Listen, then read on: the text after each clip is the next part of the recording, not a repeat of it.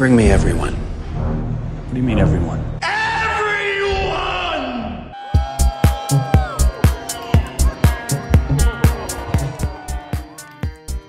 Welcome to Everyone Racers. A show designed for the world of low-dollar racing and oddball car culture. It doesn't matter what kind of limit champ Or lucky track dog league you run. SCCA or NASA, we won't discriminate. as long as you drive it hard and built it yourself. Join us each week for tech discussions, Tips, tricks, as well as news and notes from the world of amateur endurance racing. And whether it's on the spot, hella sweet, Or we're lucky enough, and Chrissy, and Chrissy, I give you just the tip. we're sure you'll giggle a little. and learn even less. Everyone report to the paddock. This is Chris. This is Chrissy. I'm Tim, And I'm mental. and we are Everyone Racers. Welcome to episode 358 of our podcast. Yes, we are going to talk about the 358 specs using either a Chevy 350, Chrysler 360, or a 340, or a Ford 351 with a very specific set of part numbers. 358 modifieds are slightly less powerful than the next premier big block modified, putting out over 500 horsepower. The smaller engines and slightly lower weights make the 358 modified the stepping stone for most up-and-coming dirt track racers. Oh, you thought we were going to do a Ferrari? Well, what's the fun in that? I didn't know anything about those. That's terrifying, actually. A modified with in 500 iRacing. horsepower? That Oh, yeah. never goes It's fun in straight. iRacing, Do putting you them want to in- You die? only turn. You Wrong only turn. tracks. Yeah, it's great. Yeah. Don't make You her wanna right. die. They're designed. I feel like Uncle just Dave knows differently. exactly all about these things. Right? There's so many things that are so different than what we do. Like they stagger things on purpose to constantly make it go the other way, and Yeah. it's just so different. Good for them, though. Okay, what you working on? Fantastic. Tim, what you working on? Well, I went to the Litchfield County Fair in Maine, and I haven't been to like a real fair in I can't tell you how long. It was super cool. They had Good old-fashioned demolition small-town derby. Yeah, it really was like demolition derby, and like they had a car show where a bunch of antique cars did a lap around the circle of the fairgrounds, and there was some cool stuff, and I'll post some of it up on the socials. But just a couple of highlights. There was something I'd never seen before, which is a 1936 LaSalle CV, which was a General Motors brand that was supposed to be between the Chevy and the Cadillac. So it was like a step down from Cadillac. Super cool looking car. It went by, I was like, what the heck is that thing?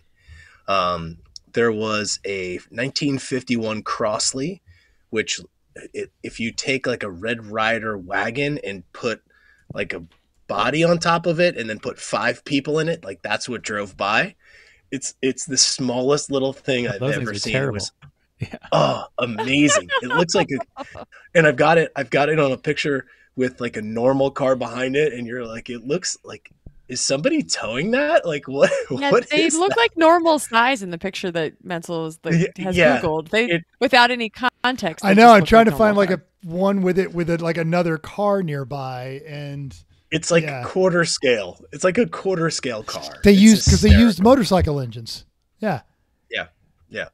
Super cool. Super cool.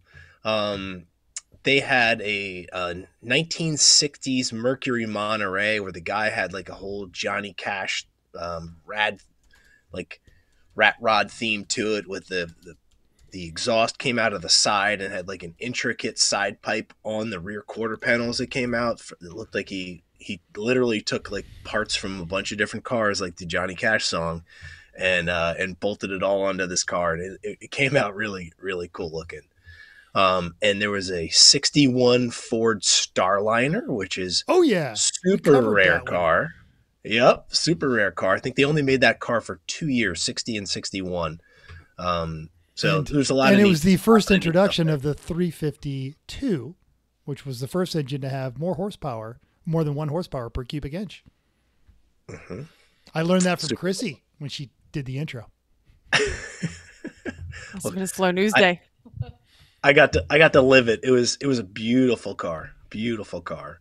And the highlight of the fair was there's a local tractor company, Waterman Tractor, and he built a kitty-sized tractor, pedal tractor, and a pull sled, and they had weight classes for boys and girls on this little pedal sled, tractor sled set up where they would go tearing down the thing, and they'd measure it out. It had like the flag would kick if they got to the full, I think it was about 58 feet for a full pull. And they had the announcers. There was probably 100 people watching these kids just cheering them on. It was so fun. It was so fun.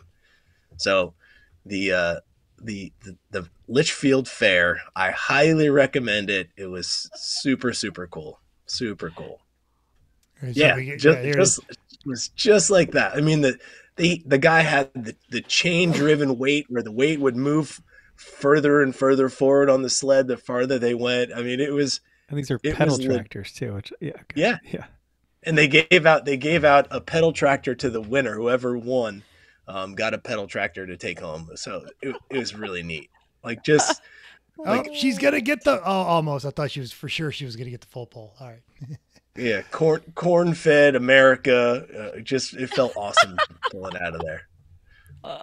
What fried food did you eat? Because that's not mandatory. Yeah, because if you go to a fair and you don't eat something fried, especially if it's something that maybe you never thought of frying, like an Oreo, a Twinkie, chocolate covered bacon, cheesecake, beer, Pepsi, all together, all things that I've eaten deep fried at state fairs. So I went with the traditional New England route, and I had fish and chips and fried scallops, and then I had a giant ice cream waffle cone. So I did the fair things. Yeah, I did the fair things. I'll allow it. It was cool. When is the last time you were at a fair, Chris? Oh, I don't know. Nope. But I went to them in all kinds of fun places like Montana. Oh, so that would have been amazing. Yeah. That's okay. Does it? Anyway, that sounds like a great time, Tim. Yes. Tim, you ready to do a road trip? Yeah. I am very ready to do a road trip. Ready or not, here I come. So Friday we are heading back to California. So we're doing a little 4-day trip back across the country. First stop is going to be. I think we just set it up today. I think we're going to get to Buffalo, and then we're going to go to Omaha, and then Salt Lake City, and then California. So 15 hours is the worst one. When you sign off, I will give you the name of Vicky's Aunt's restaurant in Omaha. You can get yourself some quality Mexican food. Oh, perfect. Yeah, I'd love that. The wife would love that too. She's a huge Mexican food fan, so that'll be good after a 15-hour day. Get some chow. All right. And then other than that, I'm just getting itchy. So we had this as part of a main topic, and fiberglass is where I'm at. So I'm doing some boat repair, doing a canoe repair. So I've got all of the fiberglass everywhere right now. So I'm moving on to gel coat tomorrow. So the worst is behind me. Has it been successful so far? Yes.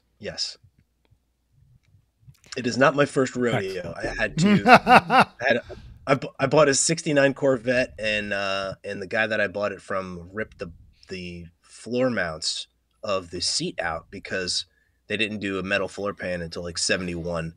So I had to cut chunks of the floor out and reinforce it with a bunch of stuff. So doing it standing up is way better than laying on your back and having it all fall on you. So this was much better. Either way, it's still miserable. Fiberglass is just miserable.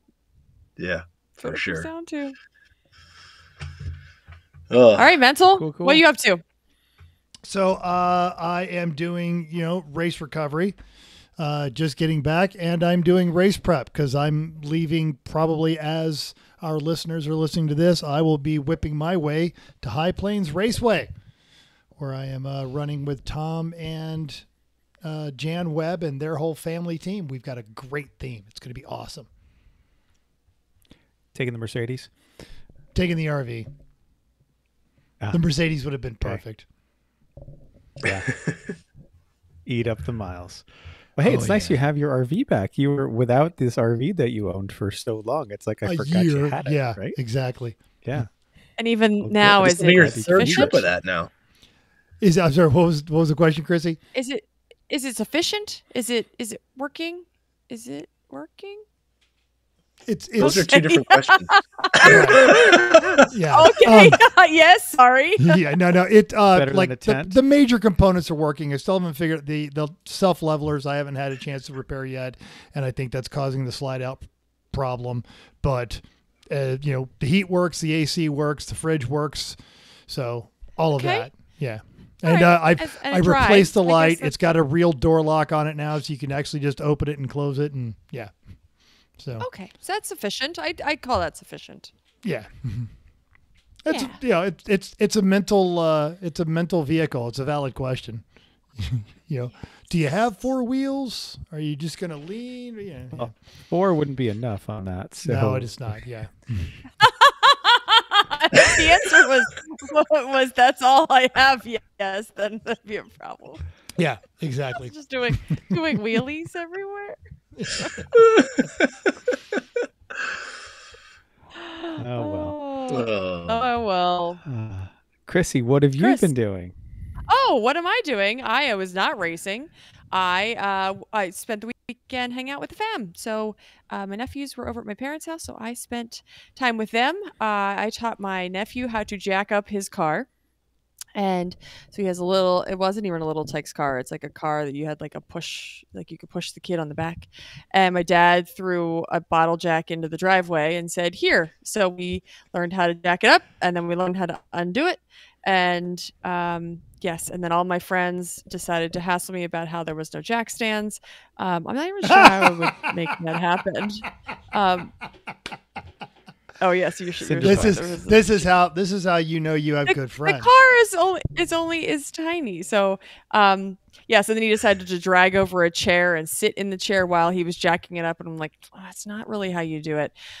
So the car wasn't big enough. Eat chips while he was doing all the work, or? Unfortunately, I was the teacher because he doesn't really know how to do it. So because he kept saying up. Chrissy, make it go up. And I was like, okay, you have to jack it up. And then he's like, all right, now down. You're like, okay. So, I mean, and this is like a legit normal car jack. So it's like a little bit difficult to for kids to understand how you undo this secondary, screw type. I just love, anyway, Chrissy, make it go up. Chrissy, make it go down. Up. Yeah. That's exactly how honestly, it went, that's what we all start to sound like Saturday after like our fourth beer, at the track. So, yes. So, they're hanging up with the nephews 2 and 4. So that was a good time. But Chris was at the race. What were you up to other than the race? I prepped the rear window of the Porsche to re-glue it and reinstall it, just scraping off all the old junk. And I replaced the O-rings on the fuel injectors and fuel pressure regulators for the boat. So hopefully that solves the low temperature, low speed stumbling problem. I think it had an air leak through there. We shall see. Yep. Can't wait to drive it with the window in tomorrow. We'll see how it goes. Can't wait to drive with a window. Yay. No window. Cool. That's all right. What It's not too cold about? these mornings. In the Porsche. Oh, yes. Having the back window of the Porsche. Yes, absolutely. That will be nice. Sure. Great. Snooze no time. All right. So you've got Lawrence Hodge. He's over at Jalopnik, and he is covering what might very well be the first casualty of what you're seeing in the recent YouTube shuffle. One of the largest automotive brands from the last decade is, of course, was founded by the late Ken Block, and that is Hoonigan. Last year, the company merged with a wheel company, and then acquired an off-road performance company for $50 million. More recently, it has lost several of their biggest personalities on YouTube, resulting in a decline of one of their major income resources. And as a result of all of that, they have filed for bankruptcy with $1.2 billion in debt. So it's a Chapter 11 bankruptcy, and they have revealed how in debt that they were. They are hoping to restructure that debt and keep the company going. Hodge points out that the departure of big personalities also aligns with what we saw from Donut and Car Throttle, as both of those media companies were acquired by venture capital firms. So as this is starting to go wrong, and if you've seen James Pumphrey, he's got his own channel now, and Alana's King, they kind of explain what goes on with these sorts of things where creators no longer get to create and it becomes about the bottom line. So that's a prediction, I think, is you're going to see a lot of these former big names go.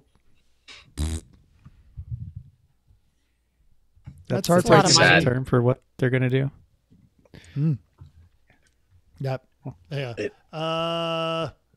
Bummer. Crap. No, really. Well, I do. Haha. Yeah, I closed. No, I should record that. We'll do that again. That'd be a good one too.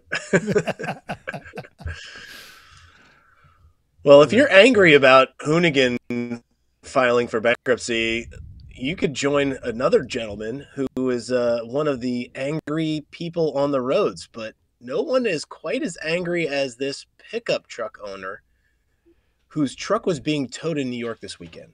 Owen Bellwood from Jalopnik tells us how it went down. Instead of letting the tow truck driver drive off with their Chevy pickup, the owner instead fought off the tow truck driver and then proceeded to steal the vehicle and driving off in a fit of rage, as you do. The dramatic events unfolded in Sunset Park in New York this weekend when the black Chevy pickup was hitched onto the tow truck, nose high in the air, ready to be removed. But when the owner of the pickup was having none of it, according to local news outlet 12, the truck's owner drove down the street and hit every car along the way, nearly ripping his own door off. The truck is destroyed, and he would have likely gotten away if he didn't turn the street corner and then promptly crash into a city bus with the tow truck. He then made his way off on foot. The driver has not yet been identified by authorities, but we soon will find out all of the fun things about this very angry gentleman. There is nothing that says standing up for yourself like destroying your own $70,000 Chevy. Good on you. Hang on. If they haven't been able to identify the guy, how do they know this was his truck that was being towed and not some opportunistic thief saying 2 for 1? Hell yeah. My bet is that they just haven't released the guy's identity and they're letting everybody, oh, dude, you're so busted. Because everybody that hit his car on the way by, everybody's car that got hit by his on the way by, is all ready to beat him up. Yeah, as in a second here when you see it, like as it goes down there, the owner of that car is mad. The owner of like the fourth car down there is mad. Where's this jabroni? I'm gonna clock him. That's an alpha that got its mirror smashed. Smoked the alpha. I watched this video like 6 times, and I counted 6 cars that he made contact with, not including the bus. Not counting the bus. A bus in New York City. Chris was would quit his job if that was part of like the insurance on that. Like what? Really, the insurance on this whole case. This one is great because it's in the process of a crime and it's an intentional act. Yeah, because I'm pretty sure the insurance company is going to go. Nope. Got it. It's called a felony. Yeah. How did you enjoy the last? Pretty well. Yeah. How did you enjoy the last vehicle you'll ever own? Right. Oh, and here's probably no license either. Right. As the video keeps going, they just showed like the aftermath. I mean, seriously, this dude's. He should have just let him tow it because this homeboy's truck is just absolutely wrecked. Here's someone no one was expecting. Work on that Dude one, with a black pickup truck goes on a ridiculous Rampage? rage-fueled rampage. Weird. Who knew? Who knew? Yeah. Oh goodness. Amazing. Oh, well. Hey, in better news, do you dream of the salt and setting your own land speed record, but you don't think you have the car? Well, sure you do. Well, you probably don't, really, but the infamous 1959 Pontiac Bonneville from Full Metal Jacket Racing just claimed the new fastest Lemons car record. This last week, the 59 Bonneville set a new record at the Salt Flats for Lemons cars. And the linked video in the show notes shows both the 133.4 mile per hour run on the 1 mile course and the 146.15 mile run on the 2.25 mile course. Wow. The previous record, Mike Meir's team Tiny Vet Opal, which was 117. Wow. It's a glorious sounding video, because you guys remember when you were at Button Willow a couple years ago, that Bonneville. That car it looks great. Yes. And so it needed a few more, they were trying to get into the 150 mile club. They didn't quite make it, but yeah. There are a couple of Lemons cars out there that I think could do that, like Tata's, for example. That thing rips.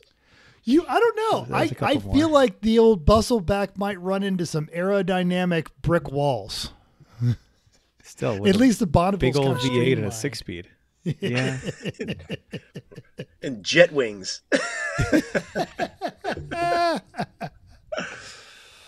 I think the only reason they did this is because they can't keep the car running for more than 20 minutes on a racetrack, so they figured that they might as well try a top speed record. Sorry, Mingus. Remember, Tim said that, Phil. I'll see you at the end of the month. I'm bringing you the Omega. We're still tight, bro. We're good. All right. All right, on other car, let's talk about some other cars. Did you hit the 800 million Mega Millions jackpot? If so, No. head over to Racing Junk. You didn't? Oh, darn. And get yourself a new whip. Oh, look, it is a 2016 C7 Corvette Trans Am race car. It has a 358 CI engine. Ooh, look at that. Not to mention other cool TA stuff. But do you know what it doesn't have? Pictures, because they were too cheap to spring for the pro memberships. You have one picture of it on track, and it looks it looks lovely. It's slightly on fire. Yes. So maybe it's a little charred. No, I think it's just the exhaust, but it's well, how dumb is that? You're selling the car for this much money and you aren't gonna you couldn't fork out the price of a meal for two at Chili's for a Racing Junk Pro membership.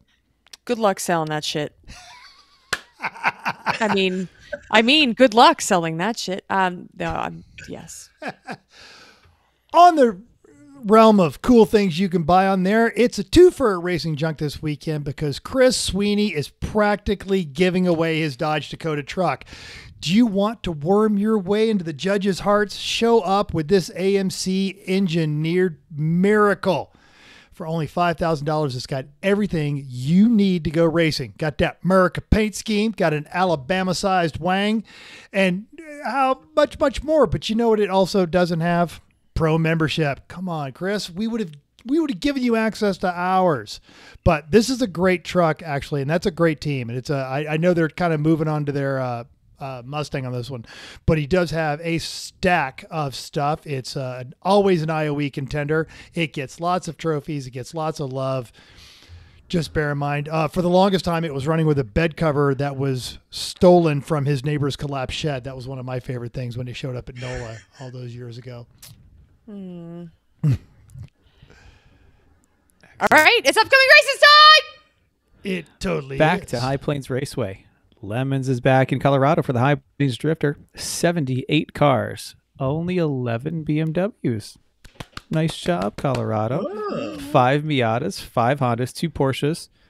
And so there's so many other good cars then, including a 68 Plymouth Roadrunner Satellite, a Chevy HHR from our friends at Apex Adjacent, and all the usual fun of the Colorado teams. They do a great job. The Vega's Nice going crew. back. There's a Volvo wagon. It's going to be great. Salty Thunder's bringing their Fiero. They have a great Saturday night potluck. They do there at too. It's HPR. really lovely. They're all nice Yeah. people. So much fun. All right. Champ Car is in Texas Hill Country for the high Miata content Texas Grand Prix. There are 42 cars, 6 BMWs, 20 Miatas. I didn't realize that this was called, like, I was doing the numbers and then I didn't realize this was called, there's so many Miatas. 1 Honda, 0 20. Porsches, a Ford Pinto, a C230, an 81 Alpha Spider, and an Audi 90. That one Champ Car race, it's like all the Miatas in Texas go to it. It's craziness. Apparently. All right. No It's Porsche. like a spec racing, is what it is. Yeah. Yeah. A little bit. Spec Miata. You know, it's not a spec race. Lucky Dog. And Lucky Dog is the ridge for the Dog Fest, Oktoberfest celebration, and beer garden. Now, they have 69 cars. Nice. 18 of those are BMWs, 14 are Miatas. There are 5 Hondas, 4 Porsches, and a Hyundai Tiburon.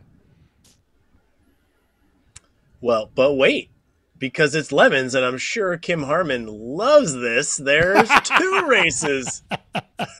Goodness. They're also at Pacific Raceway for the Smells Like AMC Spirit, with a whopping 49 cars on this track day, 4 BMWs, pretty good, 5 Miatas, 5 Hondas, 1 Porsche, and the Austin Land Crab crawling its way to the racetrack.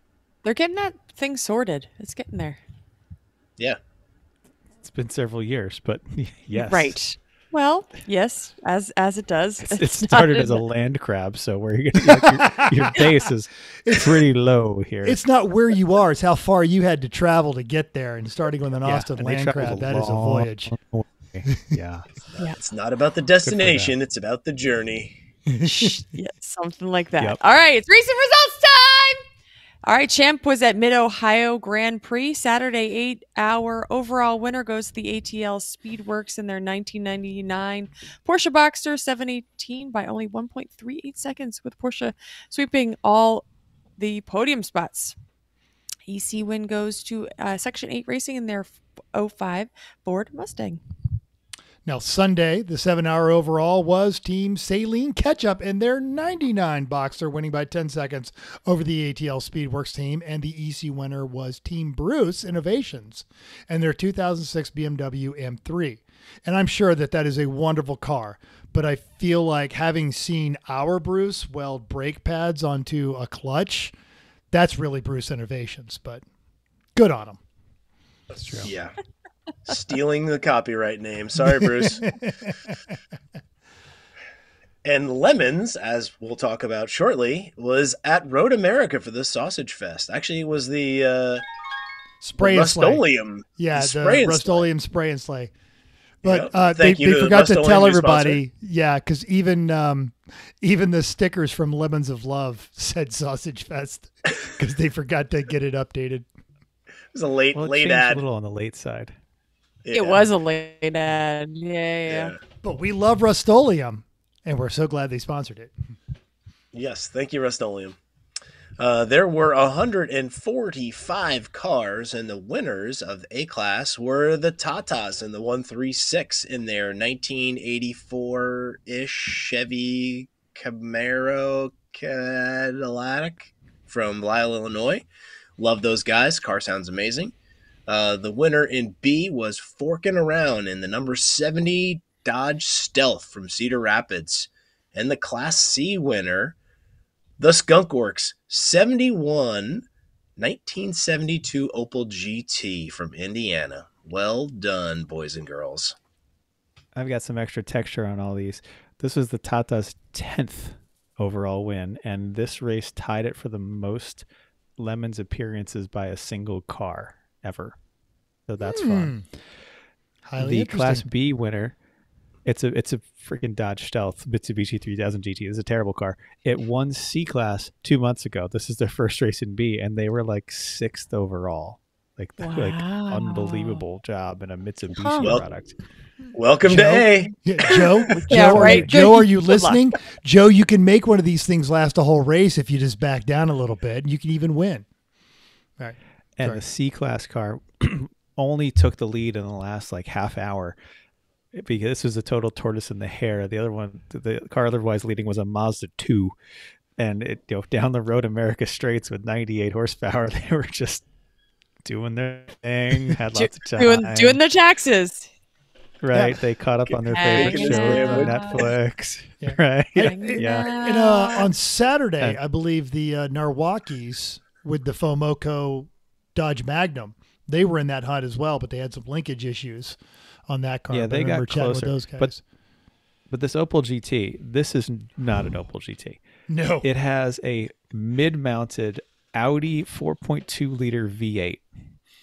And the front suspension is off of an S4. And this was basically just, I am bored over the winter in Indiana for the last 5 years. And it's never worked until this weekend. And then it actually worked. It is a horrifying creation, but it just kept working. Right. Who knew? We have a picture right. of it.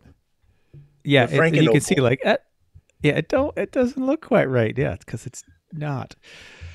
Anyway, Organizer's Choice was the dipsticks in their 03 Jetta. Because they had a fantastic Camacho 2024 election theme. It's an idiocracy. He's got a 3-point plan. They really leaned into it. They had their signs up everywhere. They never went anywhere without flags for Camacho. Hector Camacho. 24. Hector Did Elizabeth. they give you electrolytes? Oh yeah, the car had the food pyramid full of Brondo. Yeah, everyone needed. Every time we came in, we said, "Oh, are you running low on electrolytes? Is that what the problem is?" Right. So they leaned into it hard, and that was great. Rustoleum.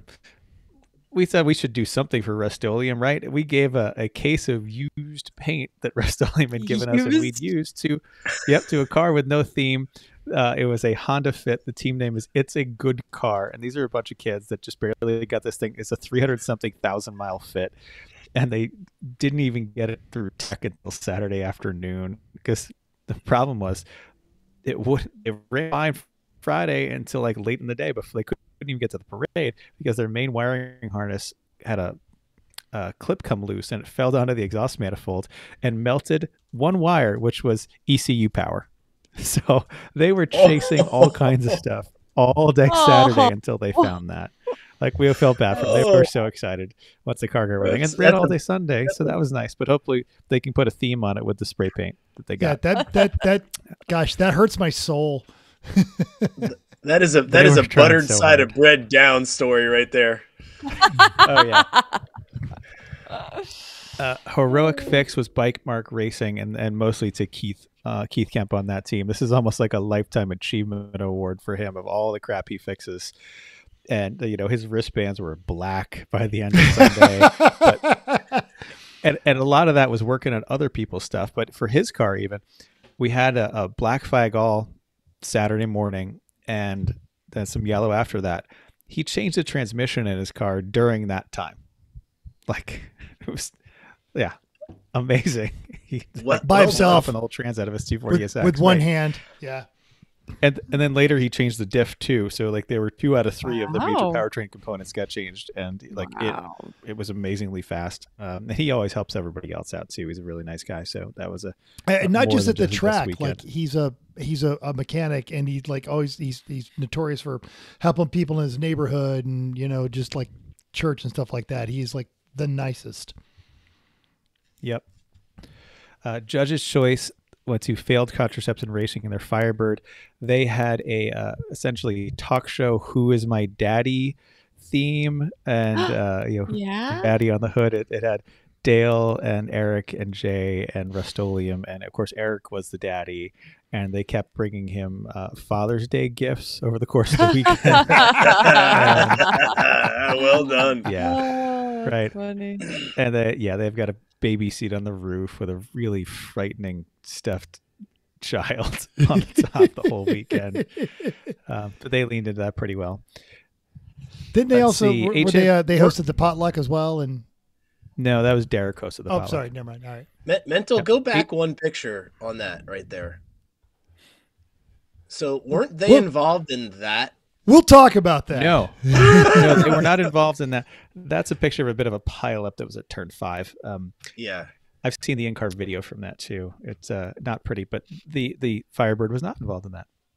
Okay. All right. HMG was, we're just here for the SR. They had a Chevy Blazer with a Home Alone theme. They painted, and these guys changed up their theme like every race, and they're always good. Like, they did in the past, the John Denver's tour bus theme and like all kinds of, they always paint their Blazer up. They're nice guys too. This one, they did it like the van of the thieves in Home Alone, the plumbing van from early on. They had wanted posters up around the track. They served drinks out of like a plumbing tap at the potluck. They put Eric's face on missing posters, calling him Kevin. So Eric was like, "Where's Kevin? It's Eric." Things like that. And this is also just a bit of a again, lifetime achievement. These guys always theme hard and have never won anything for it. And so this was great for them just to recognize all of their past and current themes that they always lean into. So great job there. I got screwed, went to old dudes in their Ford Ranchero. This is a tragic story. They had left from like South Carolina or somewhere down there to come up to Road America, Wisconsin. Their tow vehicle died about like a third of the way into the trip. They couldn't get to any place to rent a truck. They had to rent a car to drive somewhere else to rent a truck to go back and get their trailer. Oh no. Right? And leave their truck at like the dealer to get fixed, and then they drove the rental truck with the trailer up to the track. At the track, eventually the Ranchero blew up too. So the guy, they're driving back with a broken race car in a rental truck to go pick up, not pick up their broken truck that's still at the dealer that they had to rent a car to get to. Like it's like a series of terrible things that happened. And they're very nice people too. So that was a shame. They got that's a gorgeous Ranchero. They've done like that Holloman and Moody theme down in South Carolina. Yeah. Yep. Yeah. That thing's been running for years, and they just have a good time. They weren't this weekend, but no. Sure. Yeah. I'm sorry, old dudes. Right. The Shameless Pandering to Sponsors Award. This is the regional trophy. This went to the Shitshank Redemption, their PT Cruiser. They were the very first ones to arrive at the parade. They had basically put a water heater in the back of their PT Cruiser, stuck up out of the roof that they'd made into a giant Rustoleum can. And they had cans of paint and let anybody just paint their car over the entire parade night. Okay. So it got painted. Yep. Wow. As you'd imagine. All right. Cans out of painting at the right. We'll do it. It looked good. They commit to theme there. Well done. The Hella Sweet trophy went to Idio Racy in their Toyota Avalon. This was a in contention for the IOE, but it didn't quite make it. But it was basically a bone stock 03 Avalon on all season tires. The inside still had like the wood grain trim around the shifters and the digital message center and the power window switches zip tied to the door. Like they left all of it in there.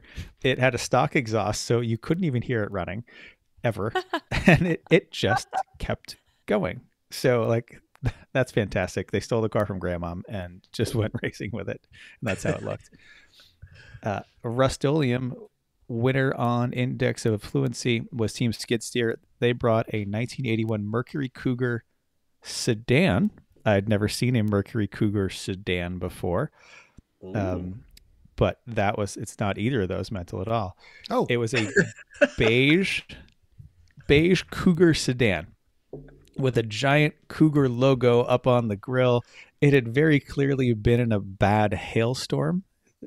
You could see it from any angle, but other than that, it was a completely stock Fox body Cougar sedan. Oh, Fox Bob, I'm thinking of the Mercury Bobcat. Sorry, yeah. No, this is a Cougar, and it had like a 200 cubic inch straight six and an automatic. This thing is awful. And it had the 136th fastest lap time, and came in like 50th or something stupid like that. It just kept running very, very slowly. Another car that clearly never hit double digits ever, even down the straights at this track. And I remember because it Oh, was no. so quiet going down the straightaway. And oh crud, I thought we had a picture of it. Yeah, one of the pictures from that event, it does show it. Yeah. But It now was I'm just it was wasting time. But it was exactly the kind of thing that Lemons wants to have. If we had a D class, this would have been in it. there It's, it is in the center great. of this, right?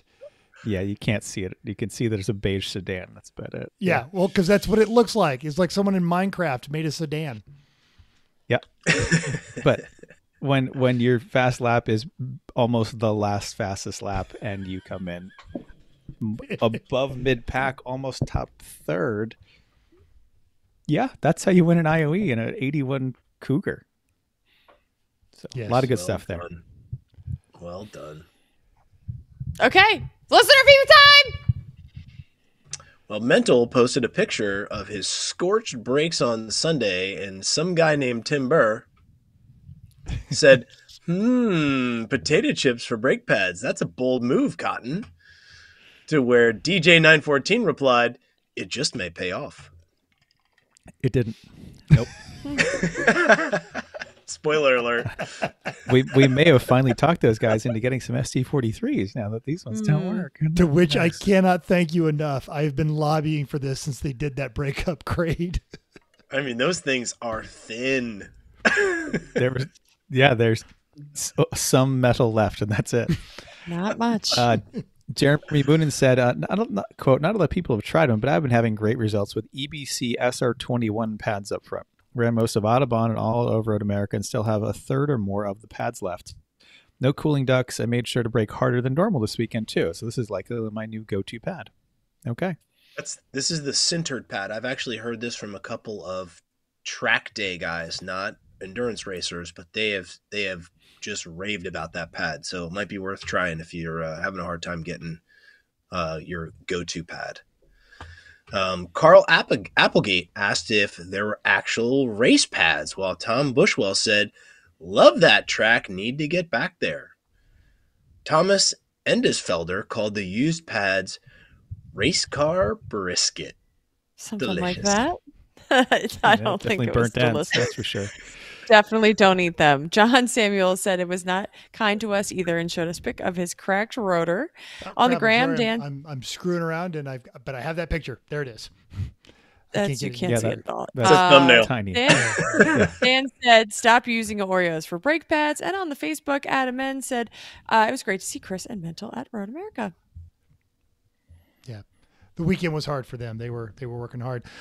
From last week's episode on the YouTube, Cones in at said, quote, pro tip, golf cart rentals are $375 for the weekend.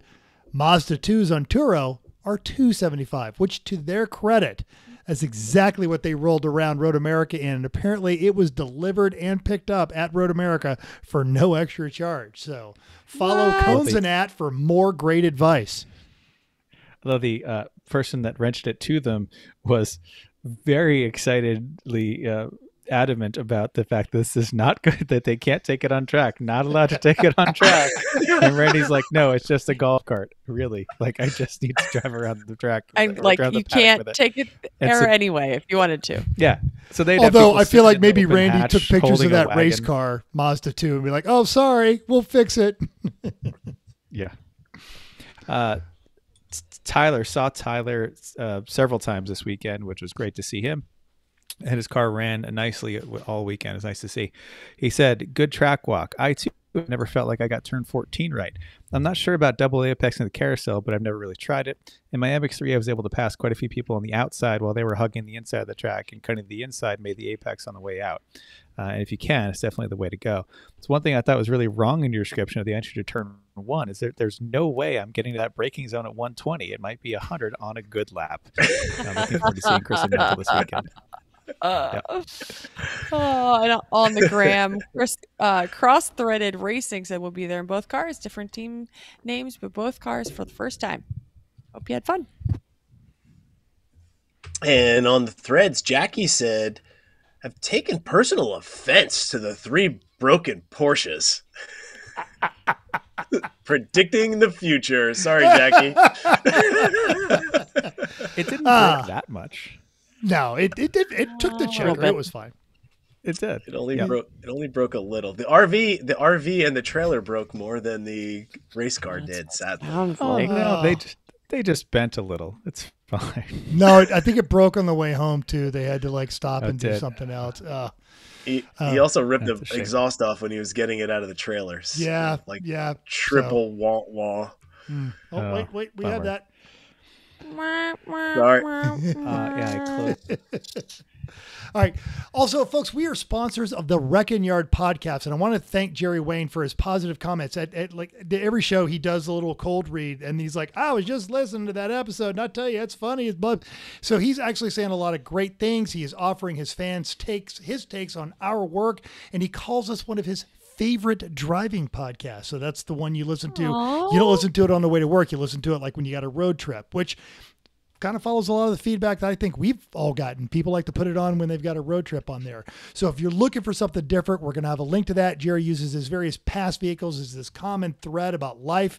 And while he may call himself less than perfect, he is a master storyteller. And the Rekon Yard brings you along on a very relatable stories of Jerry's long and fascinating journey, and maybe about helping you become the kind of person you want to be. I find his show to be one of my favorite driving podcasts if you really like a good, deep, southern, soothing voice. So thanks for those kind words, Jerry. And hopefully we're going to see you in November. And we'll have a link to all that in our notes. You know who else has a fascinating journey? And yes. And wants to be soothing, the calm kind of voice. person you want to be. Yes, the kind of person you want to be. All of those things. Why, that's Chrissy's mom. That's very nice. I feel like she might have had some in-person listener feedback, and I don't remember what it was. Like someone came up to her and went, "Are you Chrissy's mom?" and hounded her for cookies? No, it was something about the show that we had. Oh, she had something to say about us. Oh, okay. Oh yes, yeah, the red interior and the gray interior. Gray. I think actually, Tim, I think she wanted to know what your favorite color was. My favorite color? Yeah. My favorite color is red. Okay. Interesting. There you go, Mom. Hi, Mom. Hello, Chrissy's mom. Now you know. Oh, yeah, right. And Wait, also, hold on. I've got that. Now you know. Do do do do.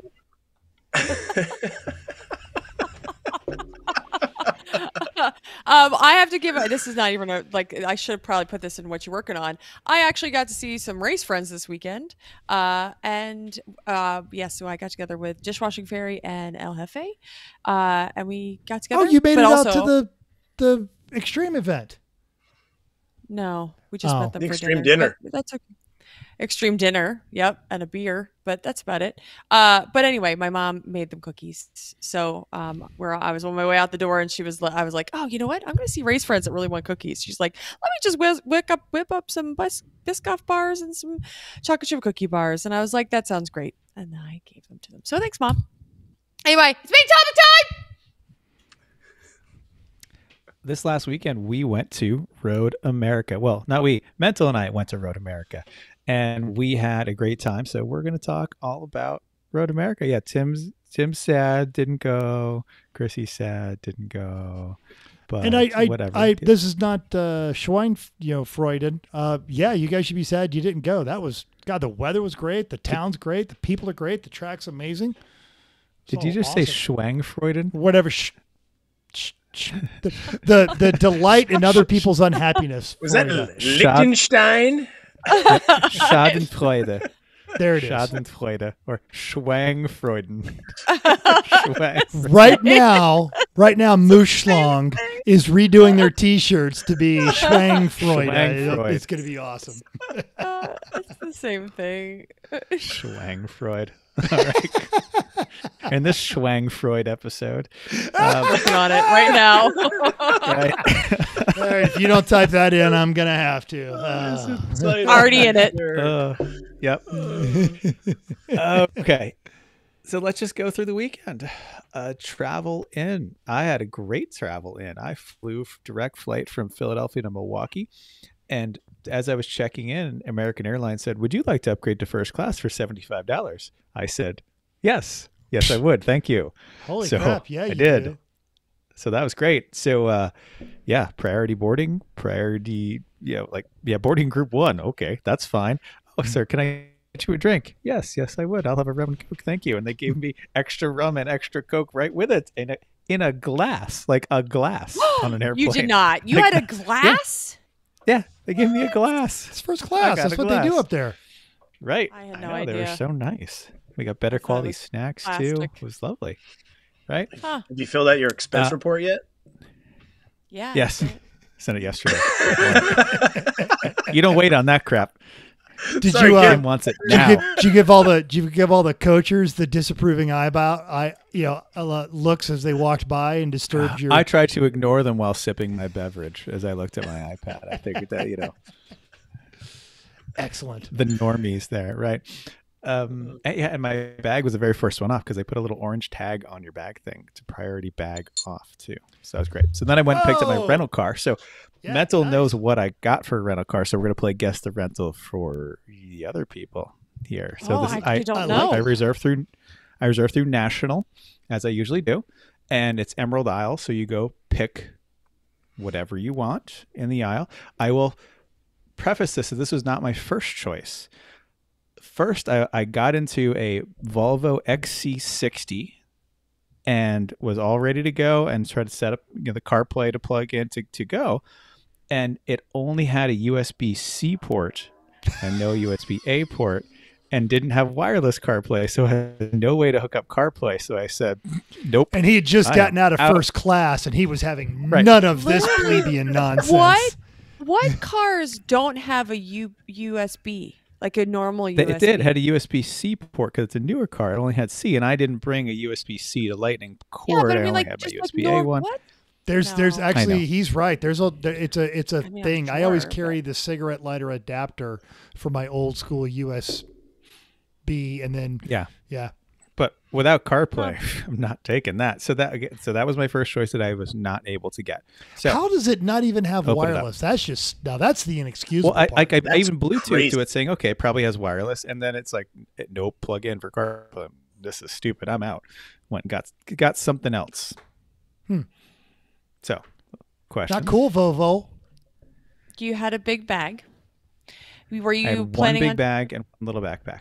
Were you taking anybody with you at all? No, but often once you're at the track, you do end up taking other people with you. That's Correct. I mean, I know that. But I was just wondering if that was in your consideration. I was trying not to get the smallest thing available, but there really wasn't anything small to take. So I didn't really have a choice of that. What category car is it? And let me preface this: sedan, SUV, pickup truck, Minivan. It was an SUV. SUV. Okay. How is it They we've had been a playing Dodge Guess the Ram and Rental they that had a long and no minivan. one's ever asked that question? Because I feel like that would have made that game a I lot tried easier. to ask. Yeah, I try not to ask that one because I want to do weirder Yeah. questions. Okay. Did you like Come on. it? This is great radio. No, not particularly. Did you think you were going to like it? I didn't know. It's a vehicle that has a following. So you're telling and- me it's not a Mitsubishi? You know better. I wouldn't pick a Mitsubishi Or a Nissan. or an Altima or a Taltima. That's a Rogue. Yeah. A Nissan. Okay. Nope. What Would you what like a is- Nissan what is it? Altima or whatever if it is? If it were 2/3 of the price that it is, I could see it being acceptable. But at the price they're charging, it's completely bullshit. I'm What is the struggling here. country of origin? U.S. of A. America. Traverse. No. Solid guess though. Overpriced and shitty. That's a Traverse. I'm struggling. Tim, help me here. Is it a General Motors product? No. Why don't you just start picking cars? Yeah. Throw me a guess, Tim. All right, so it's America. I'm gonna go with a Dodge product, and oh man, it's not the big. It's not the big. It's got to be the tiny Dodge, which is what's the small Dodge called? The Hornet. No, the small SUV. The Hornet. The Hornet. Is it? That's an SUV. Yeah. It's really It's just actually a an Alfa Romeo bulbous Tonale with car. No. All right, so you're both wrong. I'm tired of this. Okay. You ready? What is it? Yes. It was a Jeep Wrangler Sahara plug-in hybrid. Oh. Wow. You It went was a with cool color blue. Would have hybrid. never guessed that. No, me It neither. was a plug-in one, which is all they really sell in the Northeast and basically on the coasts or any place that they care about California emissions. They basically only sell the hybrids. And this was a Sahara, so it was the like street-oriented one, fully loaded. These are like $65,000, and I can't fathom how anyone would pay that for this thing. It's a Nissan made in America. It's a terrible. All Jeeps are terrible. All Jeeps are terrible. I am not a Jeep guy. All Jeeps Wrangler are has terrible. nothing to do. Grand has nothing to do with Cherokee, Nissan, all of them. They're all terrible. All Jeeps are terrible. It's not. There's not the Nissan in it, but there's so many people love these things, and I don't get it. Like, here's some of my complaints. I put the seat all the way back. I'm not a big dude. I'm like 5'11" on a good day, and the seat was definitely not back far enough all the way back. Wow, and you're not tall. That's weird. No, the steering was dead on center, like really dead. The rear Which is shock tuning was I feel like terrible. that's a Jeep thing, though. Like, that's why they're terrible to drive on the freeway. Yeah. I expected the wind noise. Like, fine, it's square. All right. You know, it had the things that were good about it had a good big ass screen for CarPlay, and the auto cruise control worked okay, but there's no steering component to the auto cruise control at all. You still have to steer it. Stereo was all right. The hybrid was interesting, although I got it with less than 1% charge in the battery. And I put it in wonderful, battery isn't it? charge mode. Right. I just I put it in love battery that. charge rental mode, car. thinking like, right. Well, I thought, it's a hybrid. Okay, fine. I put it in battery charge mode, thinking, okay, this will charge it up over time, and I can use it as a hybrid around the track. Right. It got up to 1% eventually. At the track, there was an EV charger. I tried to plug it in, and the damn typical charging infrastructure in the U.S. The card reader was totally broken, and so it wouldn't take any of my credit cards at all. I wouldn't even recognize them at all. So I'm not downloading the app for this just for fun. So I forget that. Seriously, so I got like 20. I got like 20 miles per gallon in my mostly highway. Some just putzing around Elkhart Lake time with it. I just cannot understand how people pay that much for this thing. If it were $40,000, I'd say okay, like I get it, okay. But not for 65. No way. Anyway.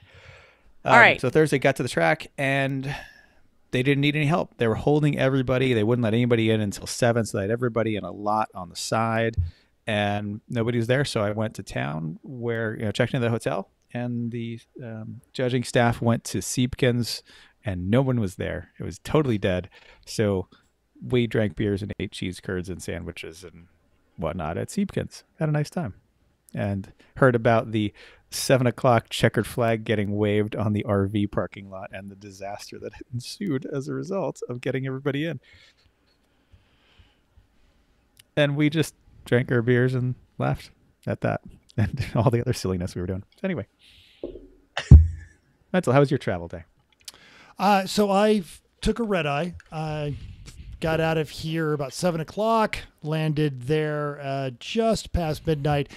And so the Cones and At comment about the Turo, I chuckled and then I got online and I started looking. I'm like, holy crap, you can get a car really, really cheap around there. And then it got me thinking, well, wait a minute, what kind of deals are going on?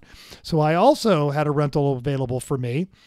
Unlike Chris, it was not something that I would pay for.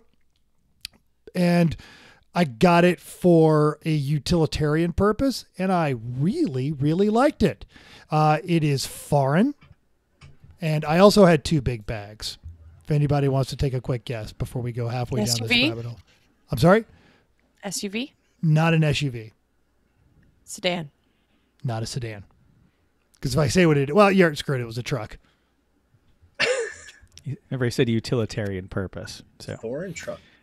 Yep. Toyota Tacoma. It was Toyota Tacoma. I got there. It's 12:30, and the girl's like, "I have 3 pickup trucks. I've got a Dodge, an older Dodge, or this Toyota." And Pantless Matt had landed, and he had gotten the SR5, and I got the TRD. And it was because Matt said, "Man, this truck is actually really great." And so I got the TRD, and it's fantastic. Its robot mode was really, really good. It had the USB-C, but because I used my little old school charger, it also did over-the-air CarPlay. The turbocharger, I got like 28 miles per gallon driving it all the way up from Wisconsin. It'll hold everything. The back seat was comfortable. Legitimately happy with that choice. That was a fun car. Great. I wouldn't pay the body style $80,000 Tacoma, that those things cost, but yeah. I missed what you said, Chris. Yeah. It's the new redesign of the Tacoma, not the old one. Yes, So this I've was a heard the new redesign is 2024. Quite good. Yeah. Yes, it is obnoxiously good.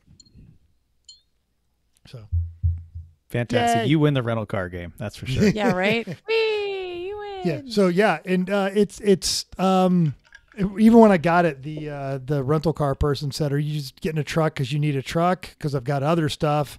If you just got it because it was cheap." And then I noticed they had a C8 Corvette, which they wouldn't give me. But yeah, so if you're looking to rent, man, trucks are cheap because I got another one coming up at NCM here in 2 weeks, and I got it for a song. So check out Enterprise. Get yourself a truck, especially if you're going to a lemons race. All right. Cool. And you slept in your truck at the track that night, right? I did. I rolled up. By the time I got there, it was like 2:30, almost 3. Got a bit of a cat nap. Woke up at 5 a.m. Decided I was done with this. Drove into a lovely little place called the Red Shorts Cafe in Plymouth, Wisconsin, about 7 miles down the road. Had an amazing homemade corned beef hash and eggs, and something called an Elvis latte, which was fantastic. It's a latte with peanut butter syrup, banana syrup, and chocolate syrup. Wow. All of those things sound amazing to me. Hash, Wow. hash, and then an Elvis. And you're it was touching all the right Wow. buttons right now, buddy. Yeah. And what wonderful, of course, it's Wisconsin. I think they make everyone who's a jerk in Wisconsin move to Iowa, but everyone was really, really nice. And I'm in the cafe, and of course they're wearing shorts because it was 50 degrees and t-shirts. And I'm in the cafe for about 5 minutes where I had to go back out to the truck and get a sweatshirt because I was freezing. And they looked at me rather funny when I came back in, and I just said, it was 105 when I left where I live. So yes. It's too cold in most of the world. I did come prepared. I had a scarf, I had a hat, I had a warm coat for the I'm parade, sure. all Yeah. that kind of stuff. You've been talking about it for a while now, about how cold it's going to be. My blood has gotten so thin. I'm so useless these days. Pretty much. Yep. All right. Friday, got up at a reasonable time because I had to get to the track because we had a 9 a.m. staff meeting because we were all going to be busy at the parade later that night. So staff meeting, and then there wasn't a whole lot for us judges to do for a while. So hung out with various people around the track. Dean, Jackie, and Matt were kind enough to let me take the 944 out for about 20 minutes in practice day just to remember the track and give it a shot, which was nice. I really appreciated that. It was fun to drive the track again, remember it more than the 3 laps that I had in 2016. So that was good. Porsche was driving pretty well at that point. Everything felt good. So then we went down to town at about 4 o'clock. Our hotel was right there in the center of town. So just walked across the grass to get to the parade area, got our judging robes, got our wagons for stuff, got ready. The town shut down. I mean, it's not much of a town to shut down, but they shut it down, and got ready to judge. And so the way this works is the Mental's playing a video of all the cars lined up ready to leave. So the way this works is that there's a U-shaped road in town around Siebkens by the lake. And Siebkens is the old hotel and bar and whatnot that has been the kind of the center of the race there for years and years and years. And the race course around the public streets used to go right by it there. And this is where they used to park as like grid basically too. So we had everyone parked there, and we split up our judging crew. Shelly and I took one side, and Eric and Chris Champion took the other side. And we knew that we had to make progress because last year, apparently, it went really late on the judging. Like the people were trying to leave and they weren't quite done yet, and it was raining. It was terrible. So this year we're like, no, we're going. So we had spent a good amount of time ahead of time, essentially pre-classing everything, knowing about what we wanted to make it quicker. And we just went down the row, and there was plenty of people who had decent themes, a few people who just didn't care, and a couple people who you could tell, I don't think you quite get this. And Really? Oh yeah. yeah, like I think we're gonna have problems tomorrow. I think, and hey, I'm not here to make friends. I'm here to win. well, like they kind of tried. Some of them kind of tried, and some of them definitely didn't. And they weren't high. Like it's just like, you just don't get the spirit of this. I don't think. And some of them, even though they had no theme, were very like nice and earnest about it. Like, I just got the car together. I'm sorry, I don't have a theme. Sure, that happens. Yeah, and you get the people Perfectly acceptable excuse once. Yes, Yeah, and then you get the people that are really butthurt about classing sometimes. And it's you weren't going to win either of them. Doesn't matter what class you're in, so it's fine, right? But overall, very nice people. Huge. I mean, the street was packed full. Like we had to push people out of the way. There were definitely people there that didn't really know what lemons was. They were just there, like, "What are you doing? What are you doing?" I'm like, "I'm judging. What's that?" It's part of the race. Excuse me. Gotta go. Yeah. And, running out of time here, people. Yep. We had a lot of beer for bribes, as you would expect in Wisconsin. Lots of beer. Oh my gosh. Various So much assorted beer. sausages and things too. And one team even had their own homemade sausage, which was delicious, right? So What? good. Yeah, Jimmy Norenchi gave us some Lego Daytona prototypes, 4 different brands for for each of us as a judge. It's a different brand of Lego, so that was great. Yeah, a lot of good stuff. And yeah, so we were eating cheese and drinking beers as we're walking through town of stuff we got, and a lot of other silliness. So overall, good night. Shelly and I won the race of the judges because we finished our row first, and then we started up the other side a little bit just to rub it in a little bit to Eric and Chris that we did that. Also, I'm sure it just helped them get done, so that's not so bad. Yeah, totally. We got it done in plenty of time, which was great. Mm-hmm.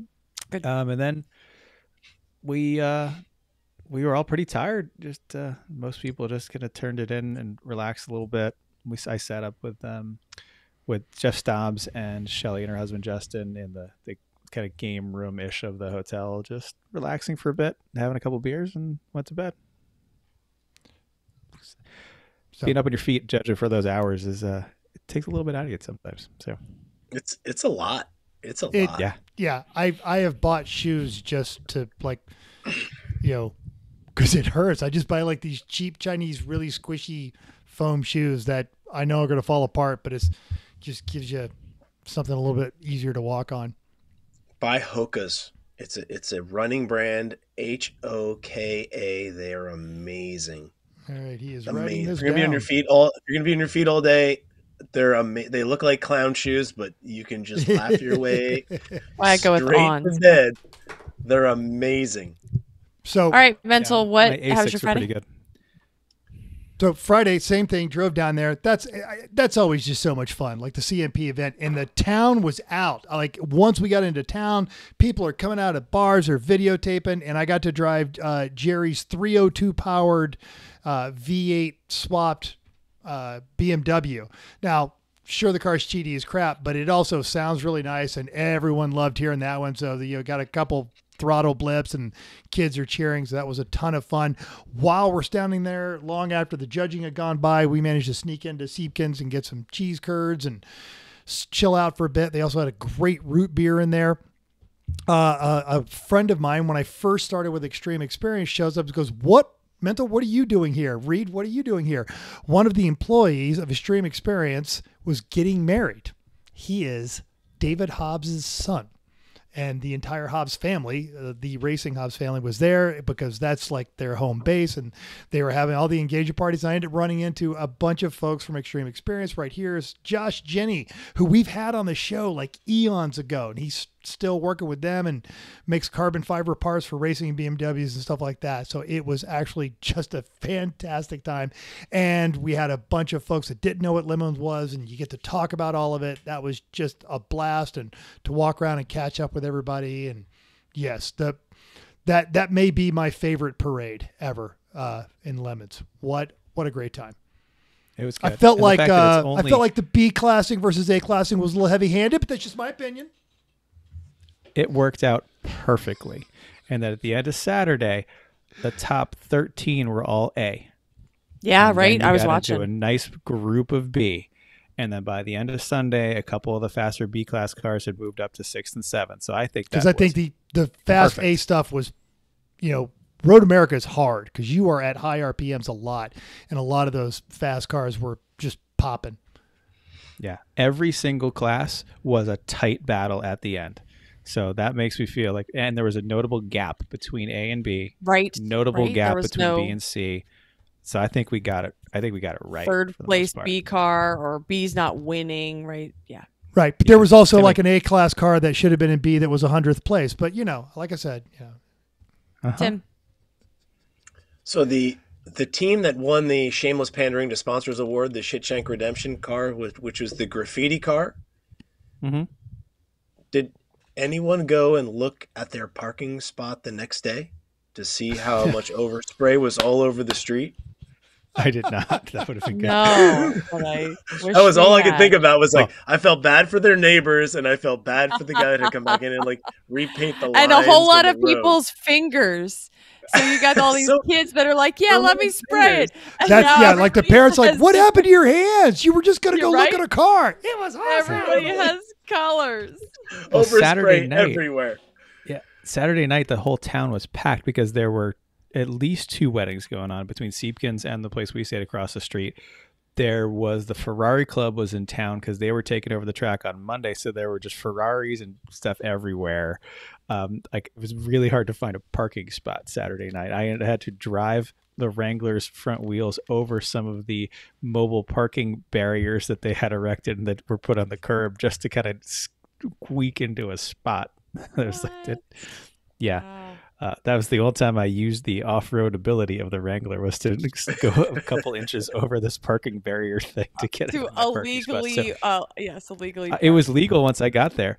And yeah, but there was you couldn't see where that PT Cruiser had been before at all. It was busy. So if you guys, I think Sorry for Party Racing has an excellent drone footage of the parade while it was still daylight on their Facebooks. Mm-hmm. Yep. Mm-hmm. So Friday was good. Saturday. Anything else for Friday per you, Mental? Nope. That was great. And just for everyone that's thinking, man, I really want to go to that race. Yeah, you really, really do. This is why Jimmy Near Wrench he towed 4 days to get out there, is towing 4 days to get home. Same thing with Jackie and Dean. Yeah, you want to go to this one. It was great. My favorite part about the parade, though, is that it's so close to the track. It is 5 minutes or less from the track. It's not like CMP where you got to drive half an hour to Kershaw. You have to tow your car or it has to be street legal. No, this is anything could go. Just like literally strap flashlights to the front of the car to have headlights, Which and we that's did adequate. for the Miata. Absolutely. Yep. Totally. But that's it. I think Police it's escort is great. it's easier for the teams to get there and back than as CMP. CMP is a commitment. So It's 1 Coors Light from the track. yep. Instead of Totally. half a cooler. Excellent. As a passenger. Yep. Yes. Saturday, we got off this, we had our driver's meeting. There was a big crowd, as you can imagine, because 145 cars is a big crowd. Got everybody gridded, went through the false grid to get, it was the only time to get everyone dick checked and on the way. I only caught 1 car with cheater tires going to start the race, and it was a car that I expected to potentially have cheater tires on it. And they were the ones with the Blueprint Racing engine that they didn't even try to hide. It still had the Blueprint dipstick in it. It's like, dude, come on. Really? And why are you going to go cheater tires on a 4 mile on a course that long? Well, I think they were real racy. One of the guys had a bit of an attitude problem initially too. Yeah, they lasted about 16 laps and left, but they after they changed their tires. Yep, they broke something and left, and that was fine. I'm not sure this is for them. Karma. Yeah, pretty much. There was another car, Karma, that we'll talk about. We can talk about a little bit later. So anyway, everyone got out on track and was going, and we were busy right away. Like we had an over-under of how long it would take, and it was 9:12. Chris Champion won the over-under with 9:12. That's when we got our first car in, and it didn't stop for a while. And then eventually there was a bit of a pileup in turn 5, which is the second long straight after you go into the Sargento Bridge. Some cars had slowed down. There was not a flag right in front of it. The flag was way back at turn 3, which by the time you're all the way at turn 5 feels like an eternity. A couple of cars were basically stopped on the track. Another one in front of the car that ended up, there was 2 cars that ended up in the incident. It was a Focus and a Cutlass. And because of the line of sight from the Focus, they couldn't really see what was going on until it was too late, and they spiked their brakes and spun out into the side of the Focus, hit the back of the Cutlass, and the Cutlass never made it back out. It got creamed in the back. The Focus bent lots of things and managed to get it back out after persuasions and hydraulics and trucks and an entire new rear suspension and a lot of stuff. So that caused a black flag all. And that lasted for a good half hour. And after that, they got everyone out circulating under yellow. And that yellow lasted a good long time to calm everybody down. The F and down. It worked. It worked. It's good. We only had 2 cars get to a third penalty all day, which was incredibly disappointing for us because we had so many good penalties planned for these people. And they'd get to 2, and we'd tell them, all right, we're going to do something fun next time. Get ready. And they didn't, except there was this one car that they very successfully did we're new to this. I don't know. And they were a new car, and it was a Mustang. And Shelly had put him in B because she thought, I don't think they're going to push too hard. Okay. And then they go out and they are circle track drivers and they are just super aggro and causing problems. And everyone's like, man, that Mustang, oh, those guys are terrible. So they come in for a penalty and they speed in the pits on the way there. So we call that, all right, this is 3.5 for you guys. And so we say, all right, we're going to put you on the roof. It's saran wrap you to the roof because they were the first one that got to this point. This is great. Well, you can drive around very slowly in first gear and tell people that they should not speed in the pits. And they talk for a little while and say, yeah, I think we're just going to go home. So that was the other self-selecting penalty of the weekend is the 2 nice racy circle track folks decided, and their excuse was, we don't want to damage the roof. from having somebody on top of it? Having the guy on it. Yeah, we don't want to damage the roof. Wow. It's not like you're hitting it with a bat. No. Well, why don't we just strap you to the bottom of the car and then you can drive around? How's that sound?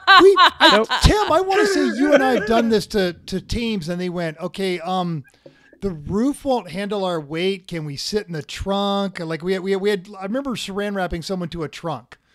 They sat on the trunk and they saran wrapped it, and they went through and apologized. I've seen that used as an excuse, but not as an excuse to, I'm going to blow our entire entry fee and just go home because this crew is not letting me act like a tool. Yeah, they were complaining that everyone else was being difficult to them, and that's because they were being such jerks on track that everyone was being very defensive around them because you didn't know what they're going to do, and then how aggressive they were. So anyway, that's the other one, that self-solving problem, which we do that coming to Saturday morning. It's like, yeah, that car probably shouldn't be in B, but that problem's going to solve itself, and it did. Yep, it sure did. Yep. But well done, Shelley. Eric, don't hire no fool judges. Right.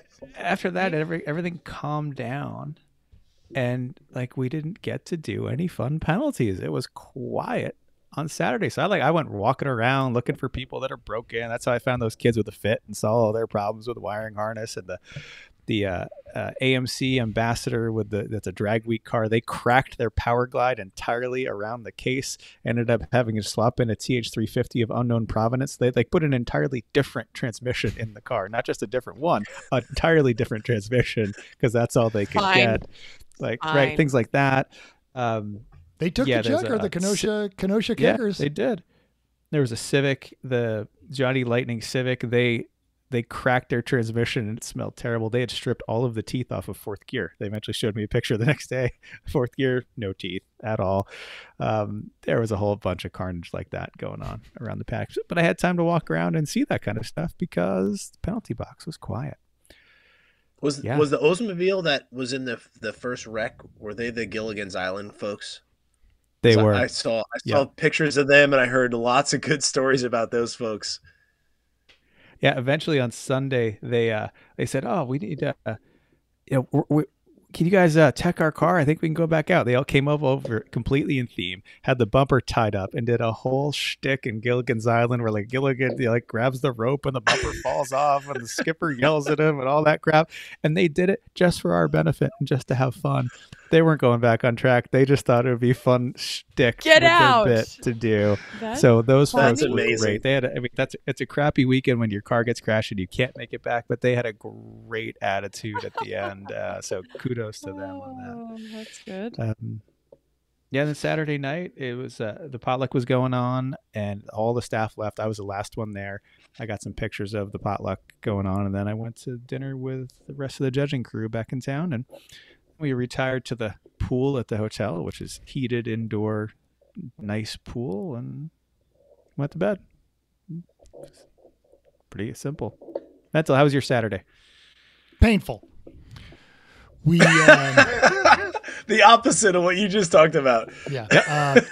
We had the 302 swapped BMW, which I'd been assigned to, and Jerry took it out early.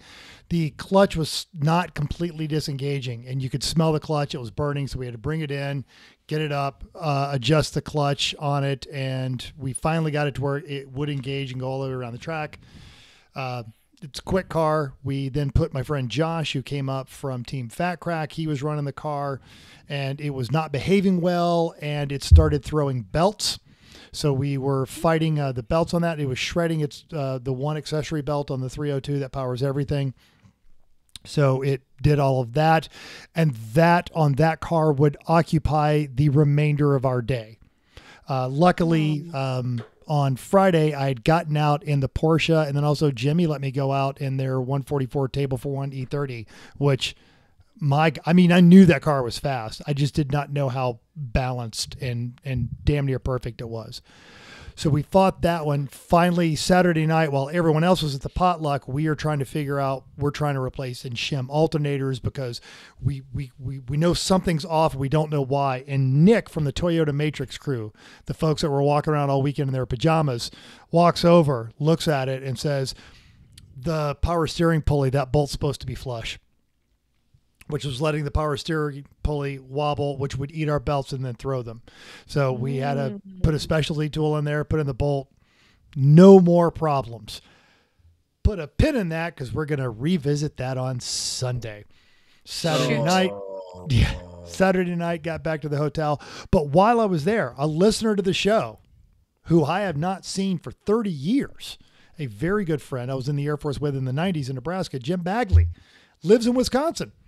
Drove up a couple hours from Madison, got there not too, 10 or 11 on Saturday morning, hung out with the whole team and crashed with us. And it was great to see Jim and doing the bad podcasting thing. I'm going to try and dig out the picture and show it on my, all right, stop doing that.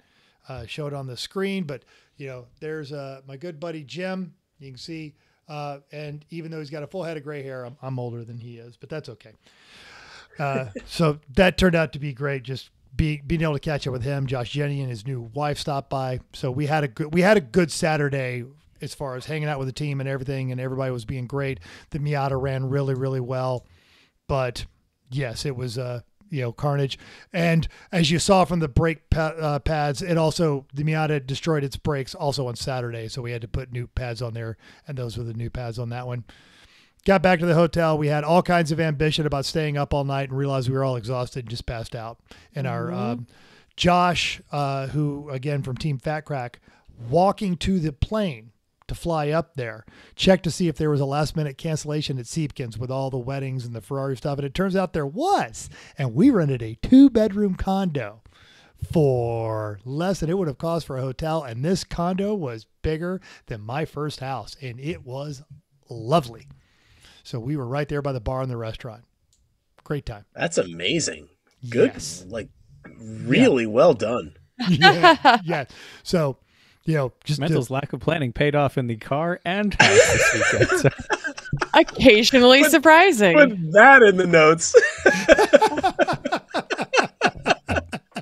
And yes. So Sunday morning, I'm going to steal a little bit of Chris's thunder. No, go through your Sunday. I don't know. Eric wasn't mad. He was disappointed. And we all knew before we left the track on Saturday that we had to be there early because of the first ever Sunday morning drivers meeting at a Midwest race. Not great. Yep. Not great. Well, after the shenanigans Saturday morning, we wanted to make sure that wasn't going to happen again. And so, yeah, Eric did his best dad voice to everybody and said, calm down, everybody. Like, this is not how the Midwest does things. We're going to be harsh on penalties today coming in, so you best be on your best behavior. And they were. Everyone that I heard out there said, oh, yeah, it's much calmer than yesterday out there. Everyone was like, no, you go first. No, you go first. Very polite. We only had one team get to their third penalty in the whole day, and that was it. And there were some kids with a Lincoln LS, and the guy came in for spinning off because he couldn't find third gear and spun off, and then he was speeding in the pits. We got him on the radar gun at 15. So I said, you need to work on your precision and your attention to detail. So I gave him a 3D wooden puzzle that Chrissy had given to me for Christmas, and I couldn't get back together. So I brought that, and this whole team, like 8 of these 20-something engineers, all descend on this puzzle. Half hour later, they're still going, and it's not done, and I feel bad. So I say, all right, so you guys, it's been half an hour. And they're like, what? And you guys somebody can go back out in the car, but other people have to stay and finish the puzzle because you need that sense of satisfaction of completing it, because you can't just leave it alone now. You'll feel hollow inside. And they agreed. So they bonehead can put this puzzle together. Why are you not finished? Right. Yeah, it took them another like 20 minutes. And then I was like, all right, you keep the puzzle. You earned it. So they got the puzzle. Right. But that was the only third penalty we had on Sunday, and we were so disappointed. Although we did have a lot of black flag virgins coming in. So Shelly would take a selfie with them and whoever else was around for all our black flag virgins, just that they'd made it there for the first time. And yeah, it was really quiet. I went over to Canada Corner with Jeff Staubs for a while just to watch from there because it was quiet. And that was a great viewpoint. You can get really close to the track at Canada Corner in the spectator viewing area. And so that was neat to see. We figured out awards. Classes changed up at within the last hour. Had award ceremony. Drove back to Milwaukee in my not so good Jeep, and then we went out to dinner, and that was it.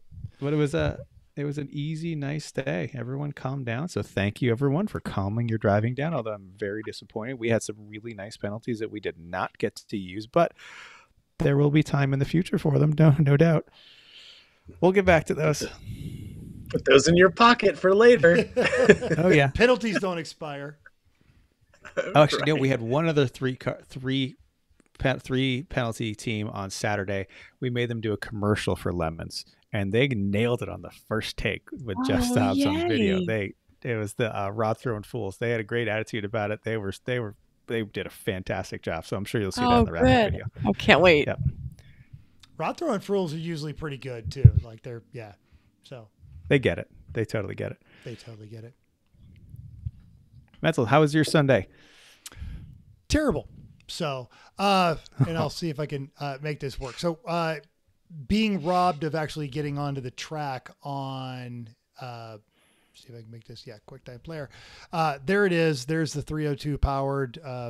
As I enter onto the track, actually that's not even me. That was from Saturday, but so I was going to do the lead off on this one, and immediately I got, as I got out there, the temperature immediately spikes, goes right to 250 and then exceeds the mechanical of the gauge. So I shut it down, get towed in because I'm not going to be the guy that oils down the track. And we go through, and it had overheated, but they couldn't figure out what. So they went through, they refilled the water, sent it back out. I got one lap in anger and it did it again. Brought it back in, and our pre-diagnosis is we cooked the head gasket the day prior when the belt kept throwing off of it, and it was dumping exhaust into the combustion chamber, which would have the water completely spike and then calm down by the time I got it in. But doing a head gasket is a lot easier than doing a rebuild, especially if you ventilate the block, so we parked the car. Wandered down to Sorry for Party. Dean, literally, I'm strapping him into this car, and he tweaks his back, and he's like, oh, get me out, Mental, take the car, just take it out, just don't wreck it. So I did. I got to go out and do an hour in the 944, which is as much as we'll pick on that crew about it. The problem is Dean and Matt are way too smart. And they don't listen to Jackie enough, because if they'd have done what Jackie told them, the car would have been fine. But it's a great car. And it was surprisingly capable on that course.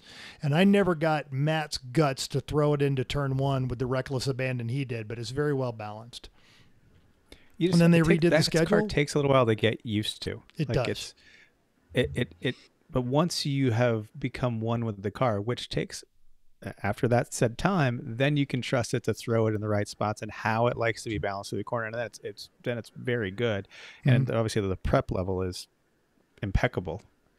Except for it's not a car you can just, yeah. Except you can't just hop in that car and go fast. No, I think Matt did a 304 in that car that weekend, which is fast. He definitely got close to 3. Car, like a 155 horsepower car in a 4-mile track. That's fast. And like to what Chris is saying, when you know it and you trust it, you just don't lift, and you don't have to. So, but you've got to be able to get on the gas and hang on to it. Yeah, he did a 304.4 as the best lap on that car toward the very end of the day on Sunday. Wow. Yeah. Mm-hmm. And then I got in the Miata, and it was one of those kind of, I know this. I know the Skinny Coyote Miata. I've been with it through several iterations, and I finally settled in and got comfortable. And even with just 119 horsepower or whatever that car has, I managed to get the Miata into a 309, and had a great day and handed it off to the next guy, who then proceeded to realize that even though we told him that morning he would have no brakes, he had no brakes. And then he went and talked to Chris and Chrissy, or Chris and Shelly. And then we did a brake job and put him back out on the track. What kind of pads were they running, Mental? It's because it's a Wildwood upgrade on the front. They've got the Wildwood, track brake pads. But after lobbying this, finally, one of the guys on the team went and talked to Chris and got his contact over at Porterfield. And I am confident that at NCM we will have a proper set of ST43s. Or are you sure they weren't if Wagner quiet stops? Organic power stops, yes, exactly. Wagner quiet stops. And when I was out there, because I always get that car with no brakes. I'm always in the car at the end of the day. So I'm used to not using them at all. And I was using the transmission. And it was a lot more third gear than I would have used any other time. But, coming into the left to enter into the carousel and also the kink. And then even coming out of that, I would go 4-3 and then use that, throw it in there, 4, back up to 5. But it just, while it was a challenging weekend, I got to see old friends. I got to drive. I kind of felt like myself again. So, all in all, a great weekend. And then I also Cool. drove back to Milwaukee and had very ambitious plans about trying a new restaurant there. And I got to the hotel room that Dean basically gave me because they were going to drive back that night. So thank you, Dean, for the free hotel room. And as soon as I got down, sat down, washed my face, got some of the stank off, realized I was friggin' exhausted. So I just went down to the hotel bar, got a burger, and passed out about 8:30 Yep. for my 3 a.m. for my 5 a.m. flight, which put me here. And then I jumped in my car and went straight to work. Yeah, I had a 6:15 a.m. flight.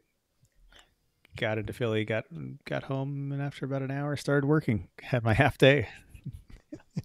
Anyway, it was a great weekend. The weather was perfect racing weather. It was in the low 60s during the day and sunny and a little chilly at night, but that was okay. Sun was out. There was some wind, but it wasn't tragic. Lots of nice people. I like the attitude of the people around the Midwest a lot more than Texas races, at least Houston. And great track. Good people. Nice to see everybody. Thanks for the bribes and the hospitality, everyone. Would everyone agree that this is a must-do race on the Lemon Yes. schedule? Absolutely. Yeah. The track is amazing. It really is. The people are The facility. amazing. The town's amazing. The Yeah. the the whole track thing. itself is enough to It's go, but you beautiful. add in all the extra stuff. Oof. And I like that they did it a little earlier in the year this year because it was just enough warmer. Like it's almost like perfect time in Wisconsin there. We'll see if they can get that date again, how that goes. But it's great. But the offside of that is that it was pretty busy in town at nights because other things are happening. Where when they do it in mid-October, there's nothing going on. So Well, it also poured, so nothing was going on Yeah, that's- anyway. yeah, that doesn't help. Makes it easier. Yep. All right. Okay. Thanks for Anything telling else? us about your event. I'm so Nope. jealous. I really wanted to be at that race. I really did.